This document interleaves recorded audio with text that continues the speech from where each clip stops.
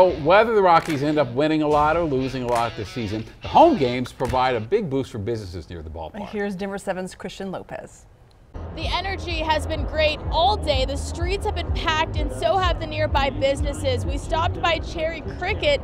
They said they had a line outside 2 hours before they even opened. We talked to a mom and daughter there. They said going to the home opener is a tradition. Purple Rockies margarita. I don't know what made it purple, but it tastes good. I haven't missed an opening day for a long time. What do you love most about opening day? The atmosphere. It's awesome. Everybody's so excited, and it's just a fun time. What do you guys have to do to prepare for this kind of a thing? A lot of it was just getting the staff in the zone mentally.